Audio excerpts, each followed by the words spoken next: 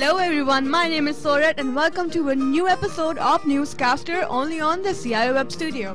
So let's see what we have today. Zong pushes back Warid and grabs 4th position.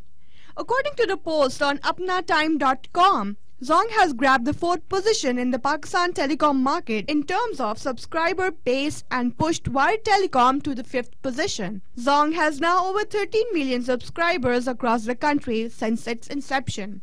However, Warid stands at 11 million active subscribers. The reason why Zong has been able to swap positions with Warid is because of its innovative approach in all fields, ranging from MNP service to location-based package offers and many more. So that's all for today. Stay tuned for CIO Web Studio for new episodes of the Newscaster. This is Sorar signing off. Allah Hafiz.